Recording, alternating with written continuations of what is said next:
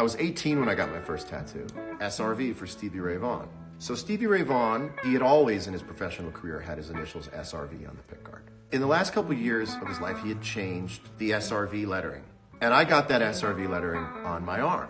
But everybody for years and years and years, and still to this day, you kind of can't see it now because I have a sleeve there, would say, what's SRU? And I'd go, it's SRV, it's Stevie Ray Vaughan. I'm lucky enough to have Renee Martinez in my life, who was Stevie Ray Vaughan's guitar tech. And Renee Martinez told me Stevie had just gotten a new prototype of his signature model right before he played The Tonight Show. And Renee went into The Tonight Show arts and crafts room and started to pull letters to put SRV on. Pulled the U instead of the V, which anybody would have made that mistake in a hurry. It looks like a V. It has this kind of filigree on the left of it. That's what makes it look like a V. And to know Renee as deeply as I do, I love it even more.